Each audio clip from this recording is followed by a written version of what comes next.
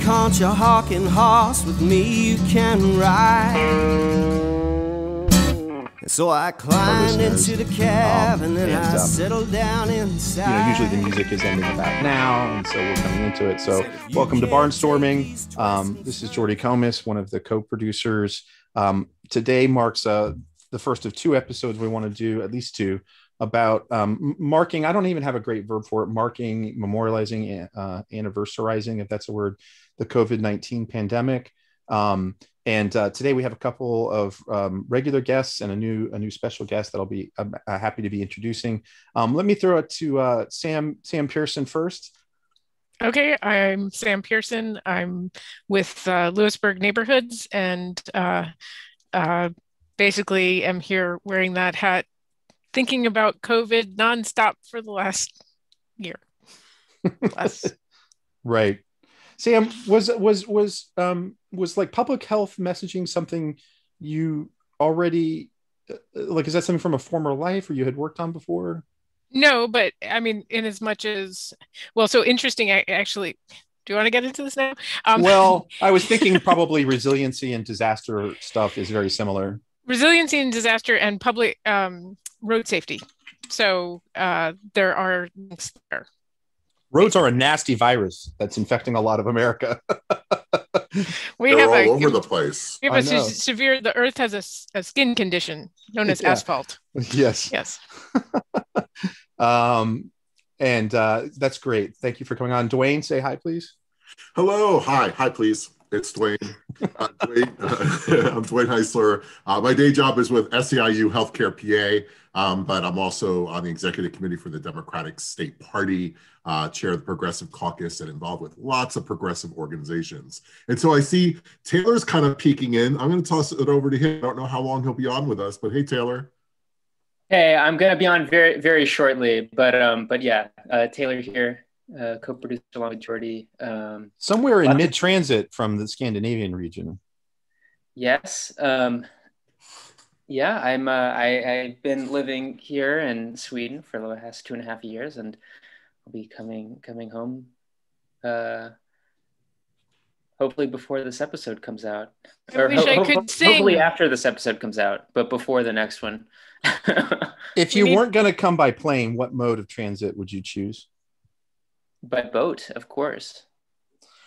I will use this opportunity to, I think that we unfairly, speaking of risk communication, I think we've unfairly erased, and we've talked about this on this podcast before, what are those floating balloon things like the Hindenburg?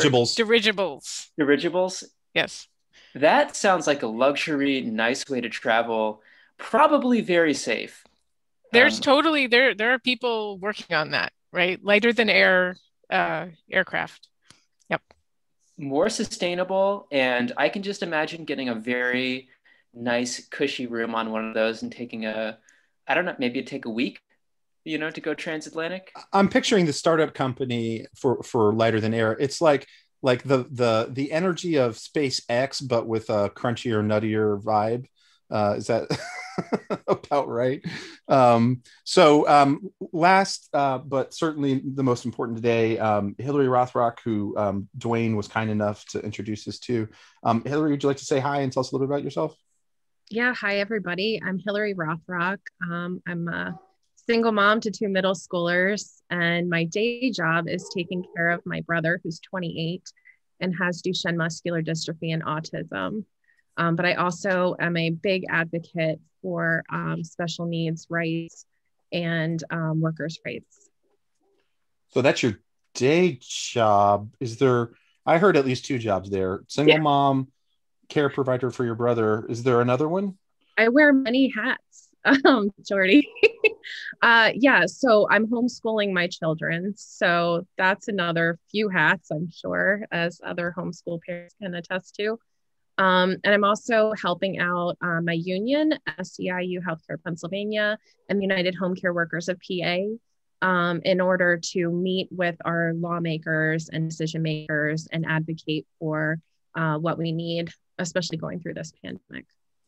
So Dwayne, you told me a little bit, and maybe you could tell our listeners about an action or an activity that I think you participated in that was to raise awareness about a $15 minimum wage. If I got that right, is it Fast for 15? Fast for 15, yes. So home care workers and myself, so there were 4 of us from across the state. Kearney Warren and I traveled across the state to Pittsburgh to fast, and as Eric would put it, freeze, because it was also 19 degrees out, to fast, to draw awareness to the fact that there are many workers working more than 40 hours a week and still can't afford to put food on the table for our families. Absolutely. Do you feel like you got good coverage or exposure, sorry, from that? Absolutely. The community that we were with on this corner in Pittsburgh were very, very supportive of us. The local businesses would come and offer us coffee and tea, sometimes offering us food, which of course we could not partake in for 3 days. I myself, who got the fasting for social justice memo and didn't read it very carefully? Yeah, they were very supportive. And the local politicians, a lot of them came out to visit us. Ed Gainey, who's running for mayor, stood with us and spoke at a press conference with us, along with several other senators. I'm sorry, there were many people that stopped by, and nurses from local hospitals. I think Dwayne's got the senator name at the tip of his tongue. Yeah, so Hillary, how did, now I know you were there, you were intense, weren't you? You were out in this cold, right? We were in the cold. We did not have a tent. We were sitting around in a circle together in the freezing cold with those hand warmers and our gloves and our shoes, having to take breaks at local businesses for a few minutes just to warm up. It breaks my heart that a home care worker who I work with, my colleague, a friend of hers who was homeless, died of hypothermia that same day that we stood outside for 12 hours. And it was bitter. So Hillary, I know some of the struggle, we know each other, that home care workers have. And I guess I really want to know, like, so this was 3 days, right? Was it over 3 days you did the fast, and yeah, Karen and I fasted for over 50 hours total because we wanted to do it safely. We prepared, we did our research. So we started cutting back on our food a few days in advance and started with liquid diet, just to be able to get through it. It's the longest I've ever fasted.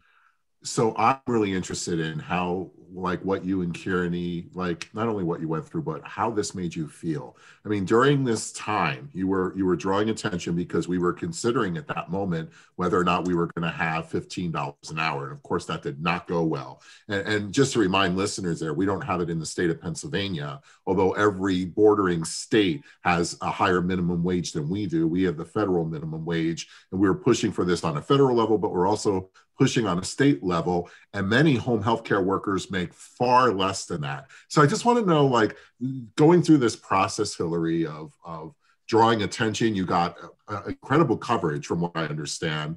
How did this make you feel about the reaction that the community had to it, the press you received, your coworkers, and also the people you love that you take care of? Yeah, the Pittsburgh press was really, really great and thoughtful on their coverage of what we were trying to achieve there. It was disheartening to hear when we were there, and we had people reporting to us. It was hard to be on your phones. You can't really type. So we had people coming to us and reporting back to us what was happening in the world around us. It's very much a small bubble that we were in, and we were constantly meeting with passerbyers, with colleagues who stopped their cars to offer us support, other colleagues who sat with us, friends and colleagues of mine who I've come to know over the last year who had gone homeless for 2 months. So it was spiritual in nature to share that kind of community together. It was nice to be together in person. Again, I myself am fully vaccinated. So to be able to meet some of these people that I've worked with over the last year virtually was really, really incredible. As far as back home, it took a team just for me to be able to leave for a few days and go and do this action. So there were caregivers and my mother who had to take over the work that I do on the daily in order for me to do that. And I know that's the same for my colleagues who stood with me, Erica Payne and Francis Adams and Kearney Warren. Did you say, are they in the picture behind you? They are in the picture behind me. So Erica is over. It's hard for me. Yeah, I was going to say, you're so much more visually, you have more visual acuity than me if I started trying to point to things. Francis is here next to me and Kearney is over here on the end. Awesome. Yeah, we took a lot of photos to commemorate being together. And as Dwayne was saying, you know, you're in this bubble. You don't really know what's going on. We were hopeful that that $15 an hour would be in the American Rescue Plan. However, we understood that this might not, you know, help that to pass in that capacity. And this was just a start. So we have gained a lot of followers. In fact, former President Barack Obama is now following Kearney and I on Twitter, which was very exciting. And when we were there out in the cold, someone had come to us from comms, I think, and showed us that Senator Bernie Sanders had shouted out to SEIU from the Senate floor, and we were out in the cold. And that was really, really wonderful. The support and the love that we were getting from our community and the surrounding community made it all the worthwhile. I really appreciate how you talk about how it was a first step, and while it's disappointing that it wasn't in the American Rescue Plan, that it's not the end of the story. So what do you see ahead? Like, are there other actions specifically or asks? Like, what's the current ask for like listeners? The current asks are to share on Twitter and Facebook that the fact there are these home care workers and there are these workers and these nursing home workers who need to earn a living wage to take care of their families and themselves. And I hear the fear that people are afraid to raise the minimum wage for whatever reason they have. Unfortunately, what they're saying is that people who do this very important, essential work for us so that our communities can continue don't deserve to be able to put food on the table. And what drove me to action was I myself and my children had to stand in food lines over the last year, and I make $12.53 an hour. So it was important just for me, but also for our colleagues. Hillary, first of all, thank you for the work that you do. You know, we say that we care about our families, and we say that we care about especially our seniors, like our parents and our grandparents, that we really care about them. But, and we all believe that people should stay in their home as long as possible, right? But yet in reality, when you look at, and I think the Pennsylvania budget is a reflection of really what our values are, we really don't value it. If we're paying, what was it, $12.50 an hour? And are there some that are making even less than that, Hillary? Or how does that all work? Oh, absolutely. There are dietary aides, there are housekeepers, there are home care workers who make significantly less than $12 an hour. Right. And so and obviously those are not livable wages, which is one of the reasons why you fasted, because there are times where you had to stand in food lines and you were outdoors like that, being exposed to the elements. You mentioned several times now about some coworkers, that ended up being homeless or whatever those things might be. But it's just a reflection of our values. Like, I think our budget should reflect our values, and somehow things are not lining up. Hillary, it must have been, I can't imagine, first of all, doing that work, like digging in that way, like what you've done and everything that you had to learn when this was put upon you. This wasn't like, a kid, hey, what do you want to do when you grow up kind of thing, right? And then on top of it, a year ago, a pandemic breaks out. And what does that mean when you're taking care of a family member? Like, I'm wondering if you wouldn't mind, like, just going back there and creating what that felt like. Yeah, and I'll speak for a moment, Dwayne, about what you just said. And the Reverend Dr. Martin Luther King Jr. said that budgets are moral documents. And I think nothing has proven that more than what we've seen over the last year. And absolutely, healthcare workers have not been invested in for decades. And what we saw here in Pennsylvania, unfortunately, was a lot of deaths. So when the pandemic hit last year, things were difficult beforehand. We were always short-staffed. There was a lot of turnover when it comes to caregiving. A lot of people enter this field because it's quote unquote unskilled, with no knowledge of a bedpan or what autism means or what these other physical ailments such as dementia, what that really looks like in real life. So of course, there's been a lot of turnover, and we've seen that, and it's much worse now. When the pandemic was beginning, I had to source gloves and masks and other PPE, hand sanitizer, soap, all of those things. Because here in Pennsylvania, when a participant such as my brother wants to stay in their own home and they want to hire their own caregivers, they become responsible for sourcing those supplies on their own. And what we saw with the managed care organizations and the community health choices was that they cut back on the amount of gloves because there's been shortages all throughout the pandemic. They cut back on how much supplies they were going to send out to the homes. So in Craig's case, where he gets round the clock care, we need at least 4 boxes of gloves a month to provide him his basic necessities, bathing, teeth brushing, washing his, all those things, feeding. That the insurance company was only sending us 1 box a month. So it was our responsibility to source 3 boxes. And I don't know if you guys have followed the price of boxes of gloves, but it increased exponentially and it's still pretty high. So I started advocating for PPE for caregivers because, as we know, many of us live in Section 8 housing. Let's be real. Many of us have to depend upon Medicare for medical assistance, because we don't get those things through our job.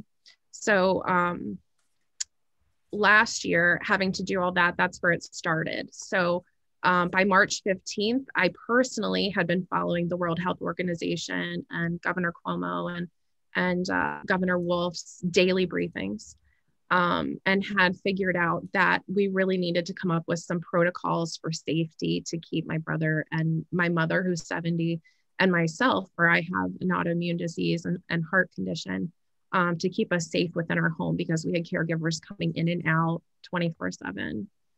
And that was probably the most difficult part of the beginning of the pandemic, because people were not yet believing that this was happening. My mom works for FEMA and my background is in crisis intervention. So I was prepared to and kind of saw the writing on the wall that this wasn't something that was going to be short-lived. But when you're a caregiver and you're taking care of someone who can't really be moved, our plan was already to shelter in place. So we were prepared by March 15th to shelter in place. We did not think it would be this long, but here we are a year later and still have very limited ability to both leave the house and go about our usual typical daily lives. Sam, it looked like you had some comment there. I just wanted to follow up that definitely, I mean, you mentioned that budgets reflect values, and I think Jordy noted that in passing that our values are being shown, right? Those are the values of the status quo, which does not value people's doing actual labor, especially in the home, whether it's officially paid in any way or unpaid at all. That is and you enumerated, you've got all the hats, right? So you're getting paid for some of those hats. You're doing homeschooling. You're carrying, you have so many things going on. It's outrageous that that's not recognized. At the same time, I also feel like the last year has revealed that no one lives their values, or very few people do. The entire concept of loving thy neighbor is just sitting down there next in the garbage can. That we have betrayed our, I mean, or the people who cling to that, or the scripture that comes from, really have not, shown themselves in good light. Whether it was wearing a mask, whether it's considering people's rights to fair wages, whether it's acknowledging that different racial groups experience injustice on a daily basis. Now, with respect to the vaccination, it's a continuing, ongoing battle to get people who are intent on insisting that love thy neighbor and everything else that goes along with it is canon, right? Literal biblical commandments, and yet we can't do it on a daily basis. We just can't.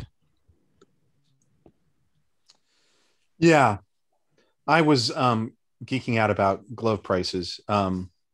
Is $10 a box for a box of like 100? Is that typical? That's actually pretty good. We're seeing them more like $15 to $20 a box of 100. Whoa. And did they spike over the last year? You were talking about that.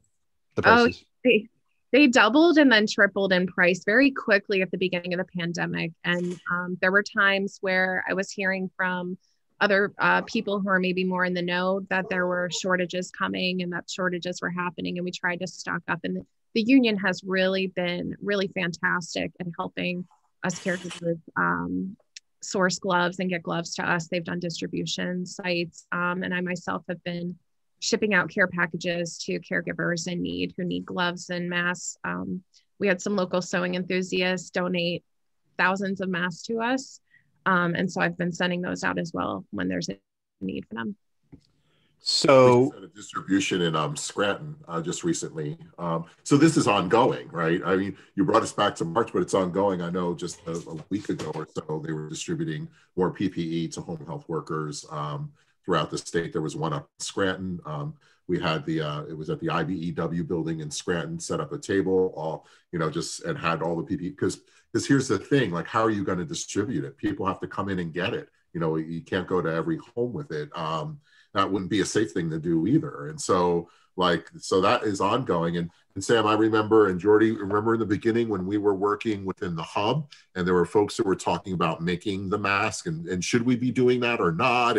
And should we be buying masks, but we need to keep them for the healthcare workers, like just remembering all that. Then there was so much debate about whether a mask was even helpful or not. And we were looking at particle sizes and trying to figure things and liability around it. There was so much that was happening. And I think the final marching orders where we came down was make them. And when people come and they want to use them, we have them available. And I know Karen, who's been on here, has talked to that too. Sam? I was writing about masks last year. And then I found myself again in January of this year writing more about masks. I had been resisting it. I'm like, I'm not going to do it again. I'm like, okay, fine.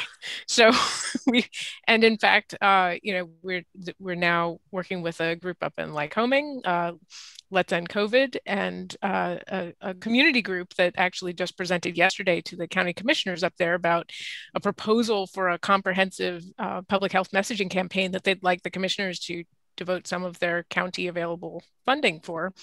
And it's all been, volunteer based, writing op-eds, doing photography, creating billboard, materials, creating flyers.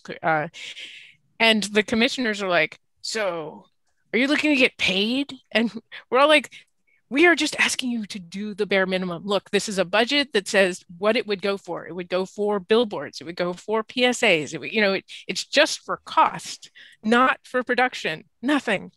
And it's just crazy that it's still needed, right? They're like, well, aren't other people doing that? It's like, have you seen any? Right. You tell us.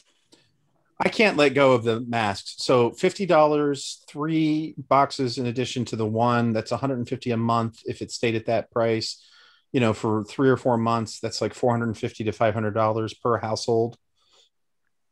I feel like there's a bright line a little bit between, Sam, at least not a bright line, sorry. There's a line I'm trying to tease out between some of what you were saying, Sam, about people, what we do value, and that is actually unfettered markets. And we all got a huge dose of that. But some of us bore the brunt of it a lot more.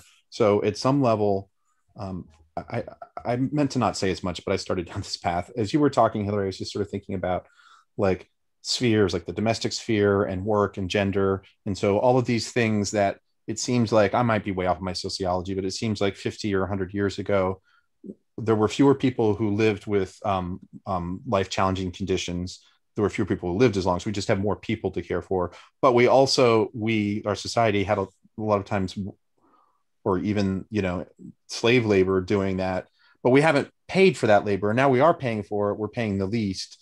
So that combined with like the market spikes for that, and also even the language you use, like I have to source, like you're talking about your household the same way with highly privatized economies, right? Well, we're going to source this, we're going to source that. I mean, there's whole degree programs now in supply chain logistics. That's not like a degree that existed when I was in college 25 years ago. It's a thing that's like a product of globalization, just like this pandemic spreading is a process of globalization. So I don't know if anyone's following my weird brain, but it's like there are these connections here where all of these sort of micro details that are really important, like your experience, connect to this larger picture, which is this kind of, we set the stage for a kind of disaster, corona capitalism, and it's running its course. And I feel like the policy language doesn't always address that, right? They're just sort of talking about this immediate need of gloves here or PPE there. They're not talking about the underlying reasons why that's even a need.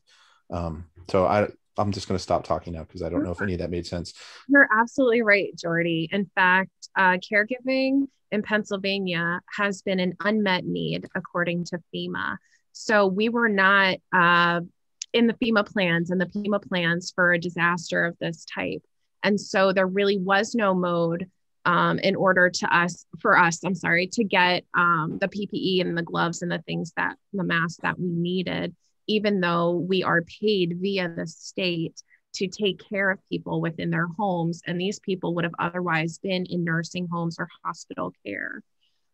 So it's an unmet need. It's something that hadn't been considered and should have been considered.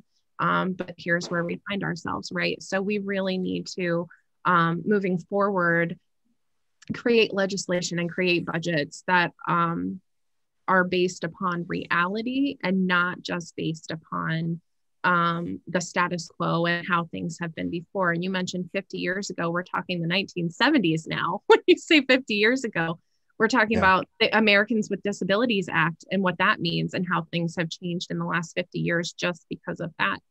And things have changed, but we all agree that we want our loved ones to remain in their homes and in our communities as long as they can. And in order for our society to do that, we need people to be able to go into those homes and do that caregiving that typically, as Sam said, would have been done by the woman or the housewife or, the servants, the slaves.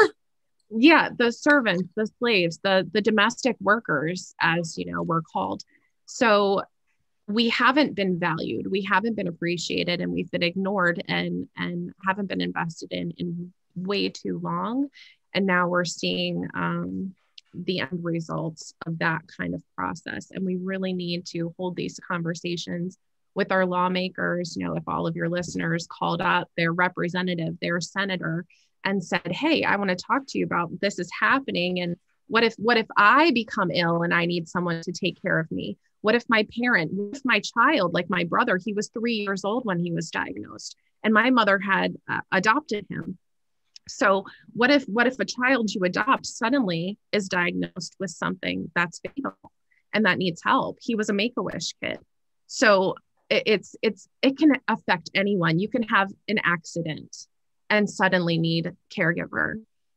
So it's completely nonpartisan. This affects everybody, everyone in Pennsylvania, everyone in the country, everyone in the world.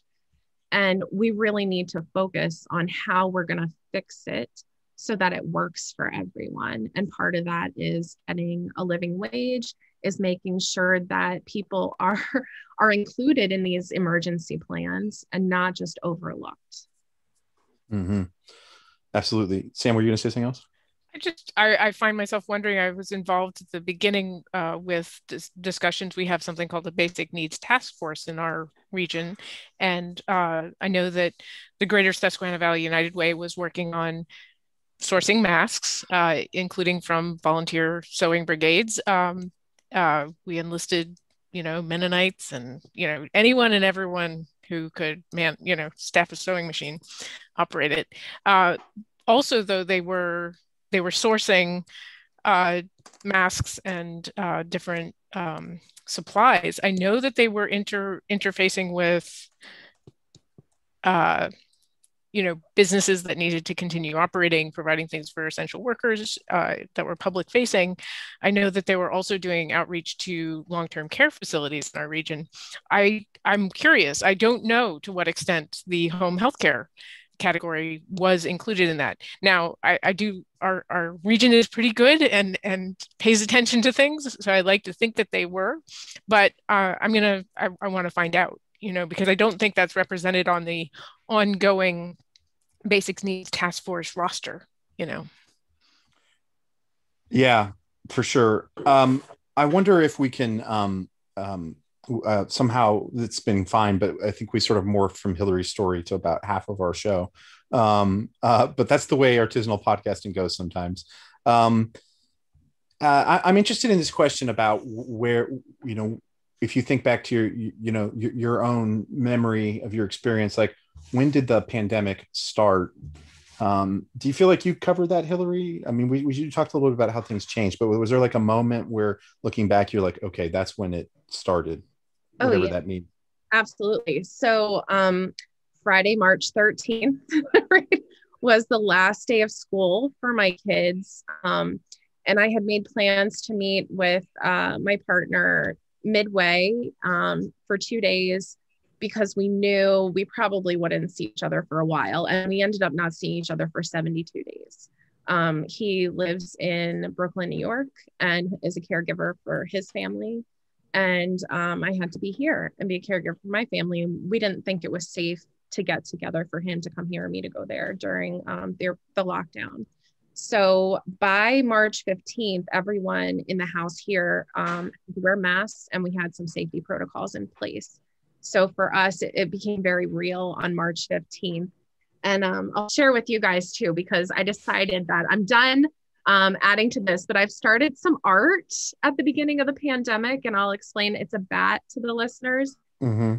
And I've added things over time on this bat, but the thing I wanted to draw their attention to was that we started tallying the days of the year. So as you'll see in black is when I was here alone, essentially with my family doing this. The blue is when I got a chance to go to New York, and I was used to going there like at least once a month with my kids. And then the red is when he could come here and assist me with the kids and things. So over the last year, I've kept a tally of every single day, and I know where I was because there were times where I was working more than 100 hours a week and things became very blurry. So as far as last year and knowing that this was happening, again, I didn't think it was going to last this long, but it's been very difficult doing it as a single parent, as the primary caregiver in the house, having an older mother who is still continuing to work, and myself trying to restart my career because I had been an unpaid caregiver for many years, up until the last 3 years. So I lived in Lancaster. If my mom was sent out anywhere in the country, she went to Iowa with FEMA, things like that, helping people in emergencies, I would have to come here and take care of Craig. Or if a caregiver couldn't show up or needed the day off or whatever, they would call me from wherever I lived at the time, and I would have to travel immediately and come take care of him. But again, that was all unpaid until the last 3 years when I moved back in to help her take care of him. That's great. Do you make a habit of painting bats? I do not. Okay. I used markers and things. Yeah, I reached out to a friend of mine, Harry Hitz, who makes bats, And he's an amazing artist. I went to school with him and asked him, I want to do this project. How do I do this? And he helped me get started. So. Huh. Fascinating. Dwayne, what's your memory from when it started? To be honest, what I remember is something that's probably kind of selfish. It's very selfish. You know, hearing what Hillary was going through, I was really looking forward to a vacation. I had a vacation planned for right around my birthday, which is March 25th. And I would have been traveling, I think the 26th or the 27th, getting back. So the week before that, or 10 days before that, I was planning on a trip to Key West, to Cape Coral, get on the Key West Express. And I was going to enjoy, because I hadn't taken a vacation in, I don't know, the previous year I didn't. So it had been a while. So I was really looking forward to just leaving it all behind and going out and doing that. And then friends from up here in Pennsylvania were going to come down for a few days, because I have a home down there as well. And they were going to visit me for a day or two for my birthday, go out for dinner, something like that. And so I was kind of like very much thinking, like, of course I was like, I've been watching this for like the months before. I mean, I'm kind of a news geek. And so I was like, what is going on in China? And oh my God, what's happening in Italy? Like just watching this and just saying, when is this going to happen? But honestly, I was like, okay, well, I mean, if it wasn't for the union and really being able to dig in, because immediately we started going to work on PPE. Like I remember reaching out to other unions. I remember talking to our sister union, like SEIU, Joint Board Workers United, over in Easton, they have a plant there where they make baseball uniforms. And so we talked to them about making actually the mask out of the material for the uniforms and got that ball going, which we've been able to distribute to many home healthcare workers. And so I started like digging into all these projects. But at that very moment, I was thinking, can I go to this or can I not? And my flight was like the week after the 13th. Friday the 13th is a date that stands out for me as well, Hillary. And that's where it really sunk in and said, okay, yep, what you thought is happening is actually happening. And people are like, well, are you going? I'm like, am I going? Are you crazy? There's a pandemic. Why would I be going? You think that's a smart thing to do? Like, I wasn't. Yeah. I mean, I had come to that decision because the friends that were going to meet me were kind of like, hey, we still want to go. I'm like, no, you're going to go by yourself. I'm going to be up here. It's not going to happen. That's just not like, pay attention. There's something going on, like around the whole world. There's something going on. We kind of have to put a pin in this. You know. I'm so glad that you brought that up, Dwayne, because I too, like we had scheduled and already had our room to take the kids to DC with Craig and my mom for a few days. And I was supposed to be in a wedding this past year, and we were taking a trip in April out to the West Coast, and I felt like the bad guy, and I very much was painted the bad guy for saying we have to cancel this. A lot. I think everybody, right, has missed out on some very necessary downtime and vacation time because of this. I mean, Sam at last Thanksgiving very generously said that we could all paint her as it keeps morphing in my head. It was like Cranksgiving, or you could be Saint Crank-a-Lot or something. Like I was the holiday heavy. The holiday heavy that, you know, yes. you could blame Sam, which was very, I mean, those are some wide shoulders. Sam, do you have a specific memory of like when it started? Yeah. I mean, I was also watching the news, and actually, so we do a regional giving day, right? Raise the Region happens, and it was the 11th and 12th of March. And I did it. And also on the 12th, I published my first post about public health as a form of neighborliness. And it's everything you want to know about coronavirus. And, you know, I sent the thank yous for people who donated. And like by the next week, I was like, can we give the money back? Like, this is horrible. Like I tried. Why did you want to give it back? Because I just felt like people gave money and didn't know that the world was going off a cliff. Like I was aware that the world might go off a cliff, and I had been ambivalent about the Giving Day, and we did Oh, it. that's you meant about the world going off a cliff, because I could see Sam being like, you know what? Like, we tried, we screwed up. Let another species take a crack. Right. No. I actually, well, and there are a lot of different, so those are the sort of, various milestones, the last day of school, the first, being the heavy, encounters with people and saying, no, you cannot do gymnastics practice indoors with other people. And like for a really long time, and which has turned into forever. So my daughter was very much involved in gymnastics. That was the end of her career. We didn't know it, it's over. And that there were more meets, and she was going to go to states and all sorts of plans. But it was actually March 15th was also that was the day that I was aware of all the obituary pages in Bergamo, Italy. Mm-hmm. And I lost it. Yeah. Jordy, do you remember like the whole bit about like wondering about food supplies and wondering about like, are we gonna have toilet paper, like all of that crap, literally, like dealing with all of that stuff? I mean, I remember thinking in my mind at one point, and my mind's just as weird as yours, Jordy. Like I was thinking about like Night of the Living Dead, and like, well, if this was a movie, what would it look like project 1 year in advance. And I saw someone who was terrified running into their home, trying to turn the water on, washing their hands in terror, singing happy birthday 3 times, like that was what I was like, happy birthday to, like, like this haunting kind of like, where are we going with this? I mean, my mind was just spinning on crazy stuff that I dare not even talk about. I did a soliloquy from Shakespeare. I didn't think her happy birthday did it. Out, brief candle. Look at you. Yeah. Sam, did you know Sir Patrick Stewart on his Instagram read through all of the sonnets from William Shakespeare each day of the pandemic? Yep. The whole way through.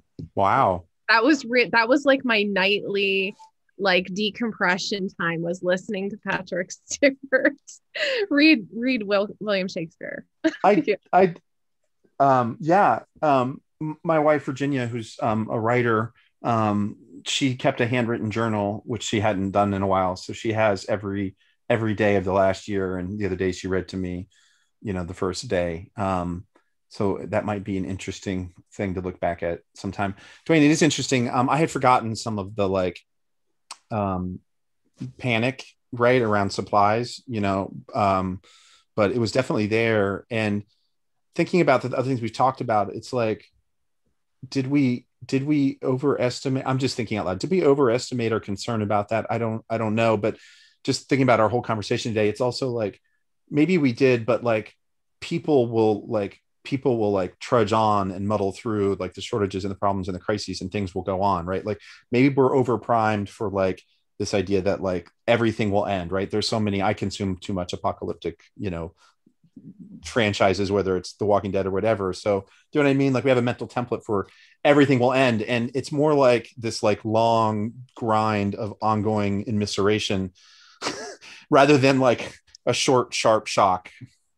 Right. It's the long emergency, right? It is a gradual and grinding experience. Actually, the food situation was a crisis. It was a crisis for many people and for many producers.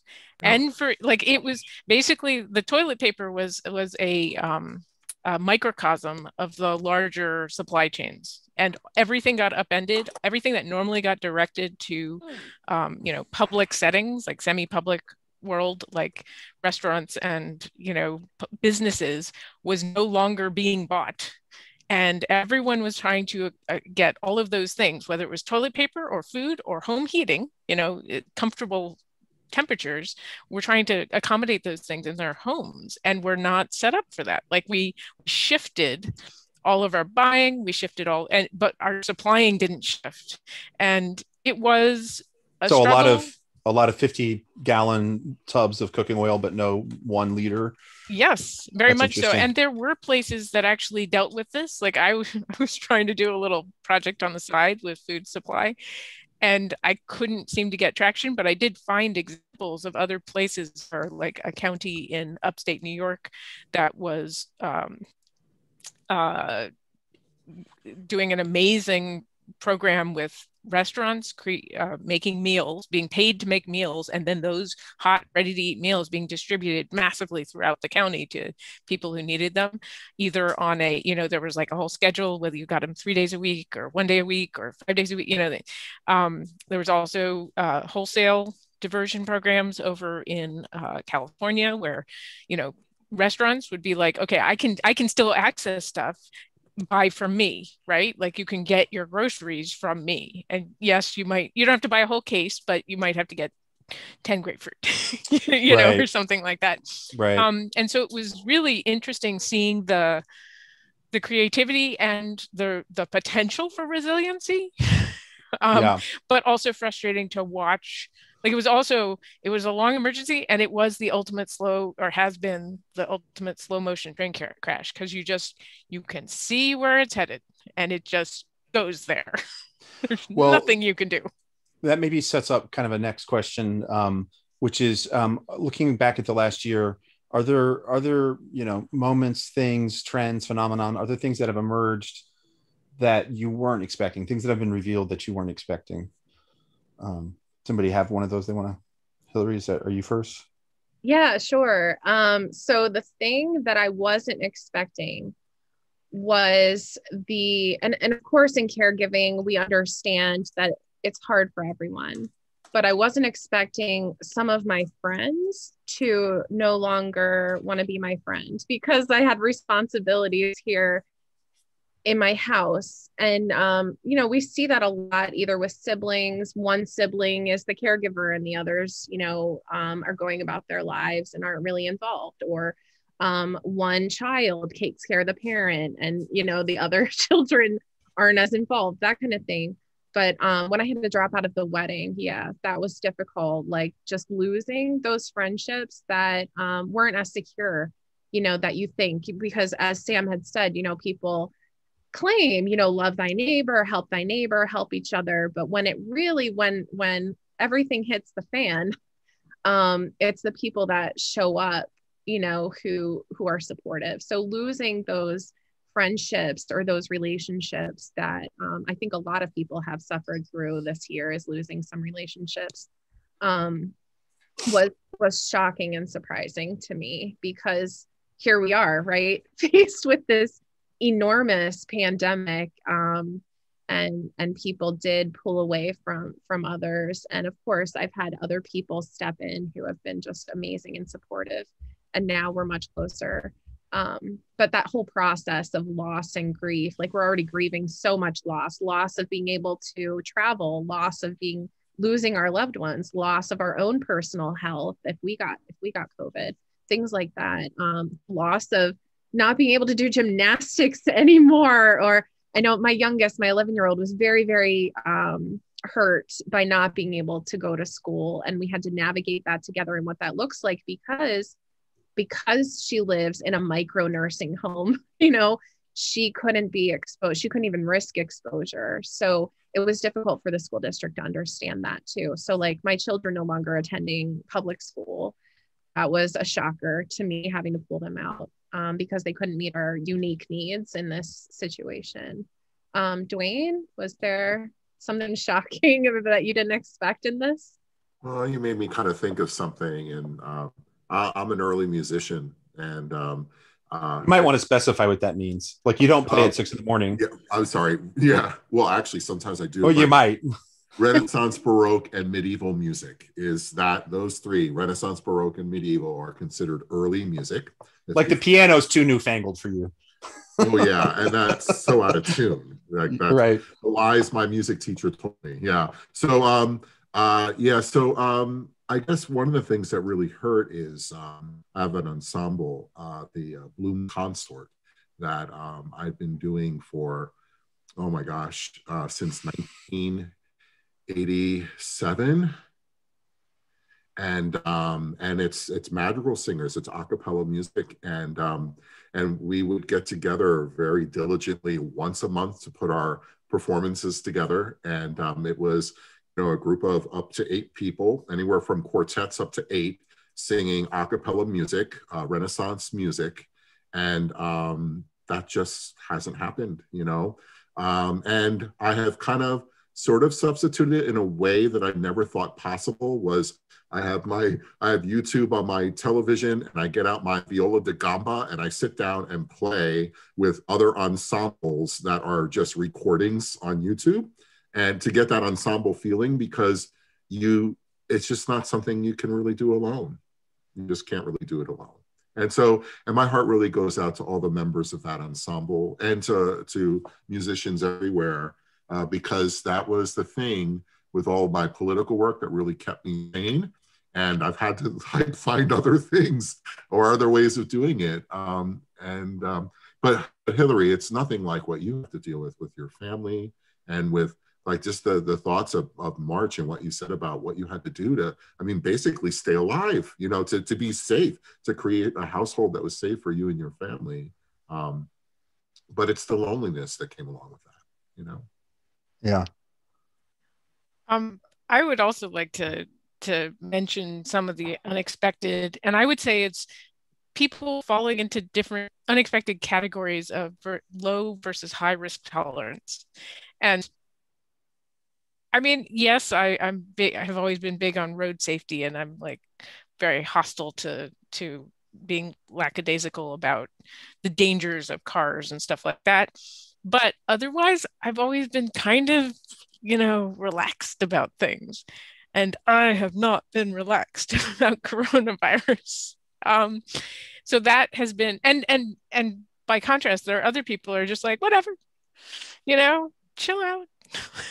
and I'm surprised that they are able to chill out, because that's out of character for them, you know. And you mean people who are generally empirically driven. You're not talking about like COVID deniers. Right. Even people who are just like, well, I'm assessing the situation, and based on what I know, these are the, you know, decisions I'm going to make. And it's still, there's a lot of leeway, right? Like, how far do you go? Now, I was never a wipe the groceries down person, but I was a think through things in great detail. Like, in fact, we, you know, and there are other people like, you know, they have capped the amount of mental energy they wanted to expend on assessing the situation. They're just like, I have figured out to the level it will be figured out, and that is what I'm going with. And didn't, you know, don't tell me anything else. Yeah. I think one thing it revealed for me is that it revealed how our political system, and I'm going to really say more the Republicans, will politicize anything. I mean, I really thought, if you had asked me in February of 2020, even with Trump president, well, that's not quite right, because I knew that I knew that the disease was out there. But in sort of mid 2019, if you had said, there's a pandemic that will hit America and it will kill more than 500,000 people, do you think that there will be a kind of World War II or Great Depression or even a 9/11, you know, moment of unity, and people will, and I would have been like, yeah, I think so. And, you know, I think we all know this, but to the level of the sheriff of Union County, my county commissioners, you know, I'm having to, as a local elected official, say, like, you know, issue a letter, which is no big deal. It's nothing, right? It's not hard to do, but I'm just sort of thinking about it as an act, sort of, you know, we did a public letter last summer saying, we are local elected officials, Democrats, Republicans, and we think you need to be safe, right? That became another front in the public health communications campaign, was to fight our own party. I'm sorry, I mean, not our own party, not my party, but anyway, another, you know, the other party. And that it's persisted. You know, I've seen some of the things that, like, a lot of the people not seeking vaccines, you know, are Republicans and Trump supporters. So I don't know why I'm surprised. Like, I shouldn't be surprised intellectually, but it still kind of hit me emotionally a little bit that, you know, I would be on, you know, talking to people mostly, you know, in social media and saying, I really don't want this to be politicized. These are people on the other side of the aisle, and they're like, oh, you're just saying that. I'm like, no, I don't know what to tell you. Right. In fact, it would be better if I were really that much of an asshole. I would just say, don't do anything, because, you know, more of you are likely to die because more of Trump supporters are older, and it's probably going to help me, you know, help my side. But I actually don't want you to die. So please stop politicizing this. It very much reminds me of the zombie apocalypse scenario, right? Since the beginning, I would have to take breaks in my car down to the river and sit there, and I would cry, and there would be other people in their cars also sitting by the river. And people were walking around maskless. People were doing things maskless at that point back in March and April. And it to me, I imagine them as zombie walkers, right? They're wandering around. They don't know if they're going to infect other people. In fact, each person who's potentially infected wandering around maskless could potentially infect 50,000 other people just by infecting 3 people that day. So to me, it very much still is like a zombie apocalypse where you have people who have reached adrenal fatigue or whatever, that they just feel safe now or are tired of following these, wearing a mask this many hours. It is difficult to do, but it's not impossible just for the safety of others. That it very much feels like that. And at the beginning, I felt like it was a slow motion train wreck. You could see what's coming on the back end. And I still very much feel that way, but I do see the light at the end of the tunnel. If that is where you're in and we can see the light. When you said the thing about losing friends, I started to get a little misty-eyed, and like having you on has been a real honor for me personally, and to hear your story. And I think one of the things that's been revealed that I feel like I should say, but I'm also a little bit ashamed to say it, I guess, or guilty, and I try not to deal in that emotion very much. But like my life has been fine, right? Like there's the same way that Ta-Nehisi Coates for me really revealed how being Black is something lived out at the level of the body. For you and the work you do, and for so many people, there is no, like, I can go all day and not wear a mask because I can work out of my home and I have enough income security that it's not a worry. And so this has been like a long staycation in some ways, and I'm aware of that, but like it's easy. And I'm saying all of this because I hope listeners who are out there maybe have been in a similar place. You're listening to a podcast, like it's too, I worry that it's too easy or too comfortable for those of us who have that privilege to live in that bubble of privilege. And, we need to do the extra work to hear out other people's stories and experiences, or else the kinds of economic inequalities that are so malicious in our society, they're going to be even worse. Because this might set up my next question, but great, there's a vaccine. We may be living with mutations of COVID, as I understand, for a long time, or there will be another pandemic. That's right. I personally want you to know that I really appreciate you and everybody else who has stayed home as much as you can and who wears masks out in public. I mean, that is all I asked at the beginning of this was, if you can stay home, if you can afford to do that, please do that. So thank you to you for, this would be so much worse if people hadn't. So I need you to understand that, like, we've been staying home too, like we've had to, because the people that are out in the public aren't wearing masks, and so Craig can't afford to even go to the doctor at this point, where we have, in fact, tomorrow hospice is beginning for him home. So it's, and he's 28 years old.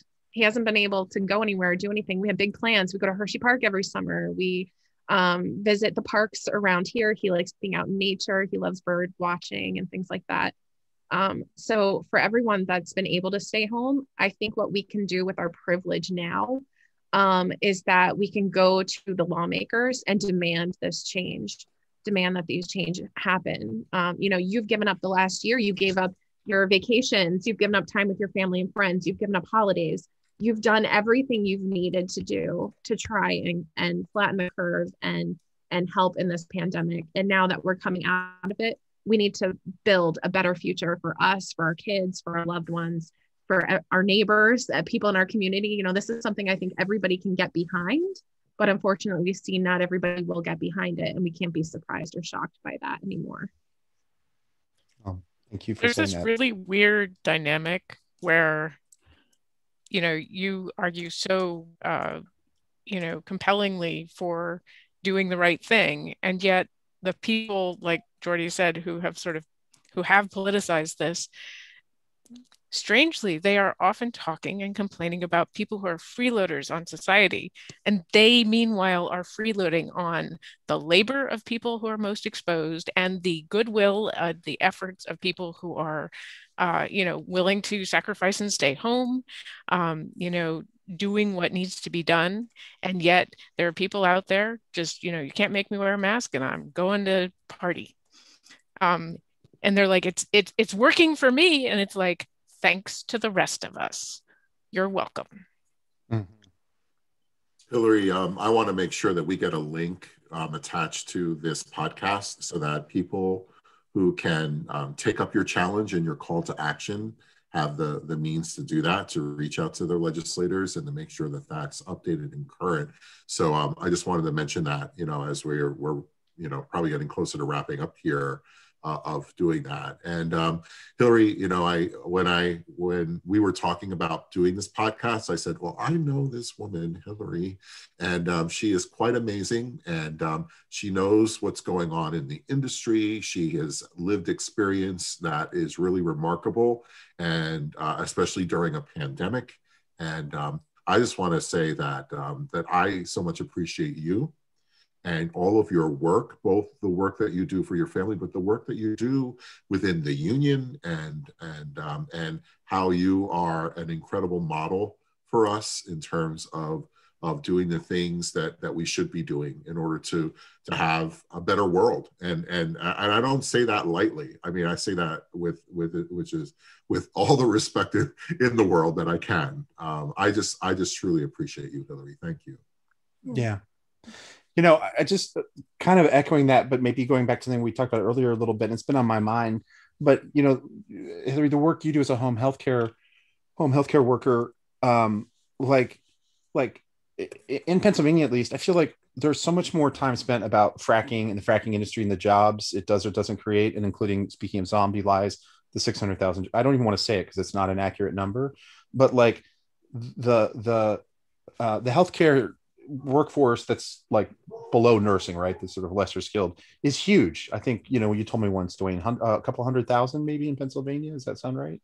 There's 183,000 positions or something like that in Pennsylvania.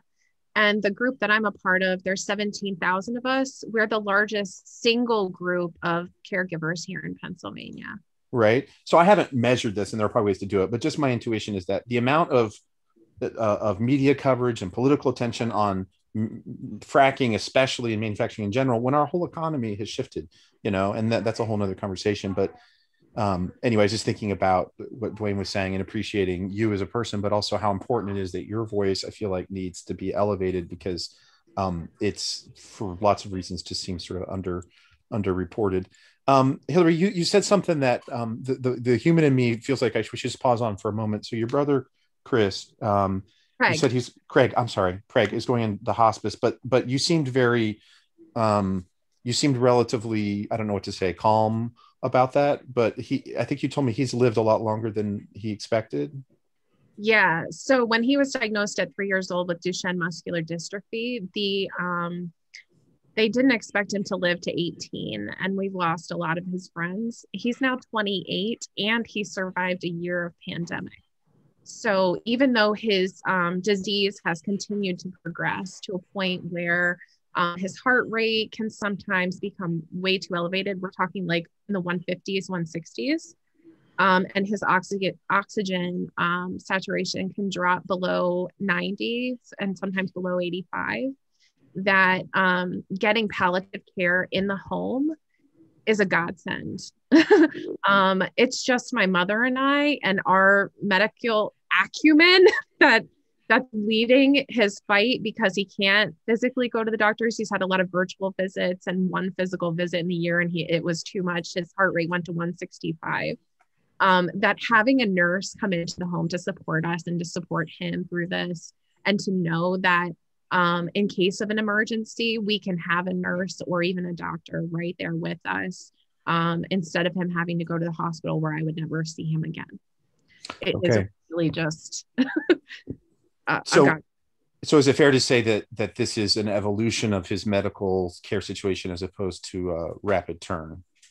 Correct. Yeah. In December was when his heart rate started becoming really irregular. And so we had to call his cardiologist. He has a team of doctors. And just making that call and not trying to stress him out, I had to make it in secret back in the other side of the house so he couldn't hear that we were worried. And like just trying to get his heart rate down. So, and then we had to call the pulmonologist about his oxygen when it was below 85. I was very nervous. We take his vitals at least twice a day and just keep tracking that, and we can see the progression occurring. So it's reasonable that his heart medication will have to be increased again in the next month or possibly two, and that there isn't a limit to the this heart medication, you know, otherwise he can start suffering from seizures and things like that. So we really are, there's not much more that can be done to extend his life at this point at 28 years old, but he's 10 years past, you know, the hope that we had that he would live to 18. And that's really directly due to the care that he gets at home by caregivers and his family. So the headline, the title of the book about Craig is, you know, we went past the ninth inning into the 18th inning or something like that. Yes, and I call it dancing on shifting sands. It's a much better title. That basically I'm constantly taking fireballs and putting them out or figuring out what needs done. It's a constant dance every day to keep him well. Okay. Well, I haven't met him, but you know, wish him well and good spirits through this. I got the impression from you that he is in pretty high spirits usually.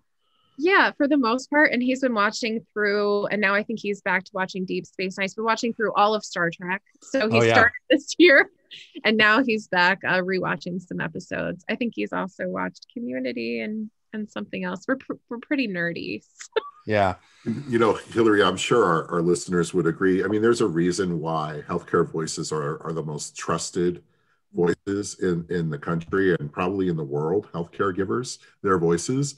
And I just wanted to give a shout out because Hillary's also been working with me on a program called Healthcare Voices, where we are really lifting up, as you said, Jordy, home health workers and actually nurses and also hospital workers and people who work in nursing homes.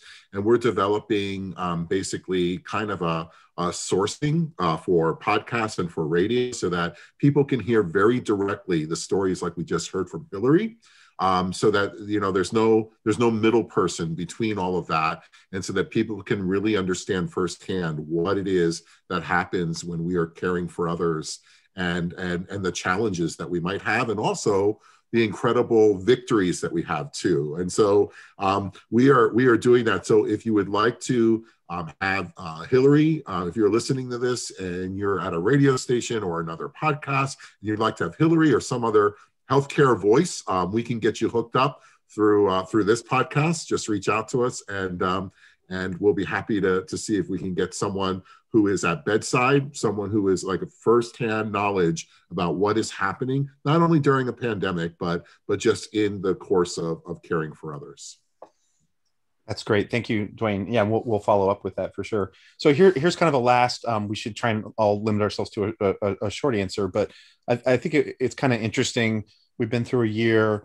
Like, what's one thing that looking forward you think will never change or should never change sort of going forward? And I'll go first because I have one. I know for me, the extent to which with rural organizing and all this community work we've been doing, the extent to which we've been able to use video conferencing has been a huge boon. And we've actually, I think, been able to make more progress in some ways than we realized. And so I really worry that, you know, I've been to meetings which would normally be in person and I could never go to. These are things with local elected officials, and I'm able to connect with people from big cities. And I'm a little worried too that the people who come from institutions that are larger or places with more money or more accessible, they're in the large cities. You know, they'll say like, oh, well, we want to keep the rural people, and we'll be like in sort of a TV Zoom ghetto on the wall being like, hey, listen to us. Like I'm worried that that's going to happen. So what should never change is attempts to really have, you know, as much as possible hybrid meetings. And I think, you know, I feel a little bit chagrined saying this, but I think there are an awful lot of people in the disabled community that's also been an ongoing need that would want to benefit from that. So that's my thing that should never change going forward. Do other people have one? Sam? Sure. My thing that should never change is we've gotten outside, and that's a good thing. we actually have data now, and like the Pennsylvania Environmental Council of PA has released a report for trails all over the state and other public spaces. It's really been, we've been swamping the great outdoors, and I think that's just to our benefit. So I would like all of us to sort of keep that, stick with your outdoor exercise, stick with your forest bathing, stick with your hanging out. Yeah, outdoor meetings. Why not? Yeah, more outdoor meetings. More. Let's bring the straw bale industry back roaring. Straw bales everywhere for sitting on. Yeah, we had a fire pit meeting on Monday night. Yeah, it was a lot better than the January fire pit meeting, with 19 degrees. So my fire pit is arriving later this week. I'm a little late to that party, but I attended one. I ordered it actually yesterday. I had a friend look at it and say, hey, look, this looks like a really good deal. And she was like, hell yes, it is. And so I bought it. So it's on its way. But I would just like to add on to that then, Sam, like, is there really a reason to eat dinner inside? Like, I don't know. Like, anytime that I can, I will be outdoors eating and listening to music and maybe around a campfire. Like, I have come to appreciate the spaces outside of my home so much more than I would have ever thought. I love all of this, all of these ideas. One of Craig's favorite things to do is have a fire pit. And so we have one in our backyard, and that's been the bulk of our quality time together over the last year. So definitely we're looking to get a more permanent fire pit area created. And I hope that everybody enjoys being outdoors a lot more than they're used to. I prefer like outdoor living as opposed to being inside myself. And several years ago, I had finished an 1860s farmhouse that was going to be torn down. And we spent basically that entire summer living outdoors while finishing that. So I love it. I love grilling. I love fire pits. I love camping.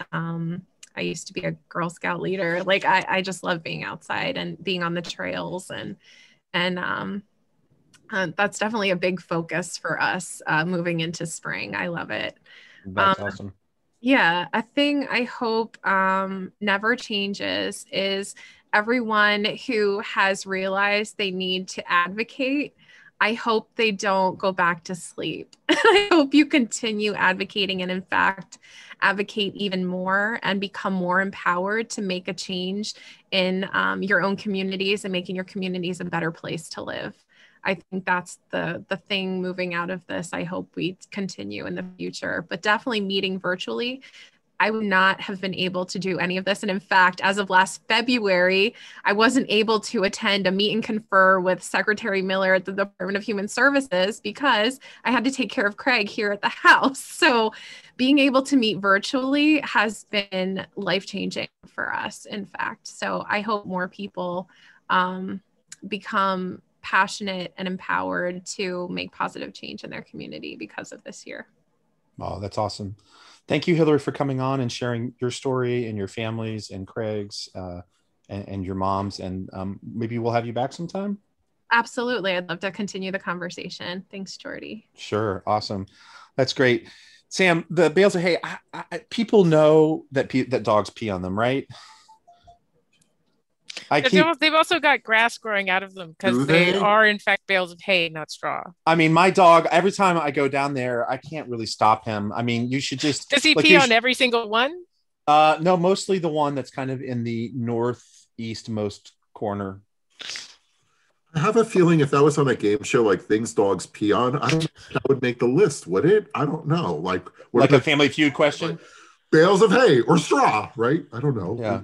Really something? Like I think fire hydrant, maybe. I don't know. I think you're right. Actually, it was straw, not hay. I think that I I think grassified it, misgrass-gendered. Well, no. It would be better if they were straw bales, but they are hay bales. Oh, okay. So that's why they're growing. I was going to say because straw, I think, would be more durable because it's more. It doesn't have seeds. So. This is a taxonomic distinction that matters. So you missed that, Hillary. Is that I'm sort of famous for stirring up trouble online with like, is a hot dog a sandwich, and then just letting people argue about it and then enjoying it. And Sam totally knows my MO. Like I don't care that much. I just find it fascinating. Right, but I like to hassle him about it. Yeah. I basically tell him the entire premise is wrong. Yeah. These are the debatable things in life. Yeah. Yeah. Right. Debates over things that do not matter. Right. So the whole genre, the genre is kind of interesting. I don't know if what the Leon block, it's a show. It's basically a show. I don't really know quite what the line is between podcast and show. I mean, we record and then release. It's not live, although I keep thinking about it would be cool to have call-ins or other things, but that may be another format. Anywho, is there anything anybody wants cut? We've tended to road. When along came a semi with a high-end canvas-covered load. If you're going to Conshohocken Hoss with me, you can ride. And so I climbed into the cab and then I settled down inside. He said, if you can't take these twists and turns, man, I don't blame you. I said, listen, I've traveled every road in Pennsylvania. I've been everywhere, man. I've been everywhere, man. I've crossed the valleys fair, man. I breathe the mountain air, man. Travel, I've had my share, man. I've been everywhere. Been to Millview, Rockview, Waterloo, Lackawanna, Fairview, Bellevue, Sweet Root, Susquehanna, Lewisburg, Stroudsburg, Ellisburg, Orbisonia, Harrisburg, Pittsburgh, Wellersburg, Robsonia, Mountain. Top Glen Rock, Flat Rock, Sunbury, St. Mary, Chick, Shanny, Big Shanny, I'm a dandy. I've been everywhere, man. I've been everywhere, man. I've crossed the valleys fair, man. I breathe the mountain air, man. Travel, I've had my share, man. I've been everywhere. I've been to Belmont, Southmont, Westmont, Wilmsdorf, Nordmont, Dormont, Lebanon, Hummels, Wharf, Cedar Springs, Bowling Springs, Chest Springs, Centerbridge, Centersport, Leesport, Williamsport, Brackenridge, Lumber City, Central City, Lake City, Clearfield, Westfield, Winfield, Richfield, big deal. I've been everywhere, man. I've been everywhere, man. I crossed the valleys fair, man. I breathe the mountain air, man. Travel, I've had my share, man. I've been everywhere. Woo!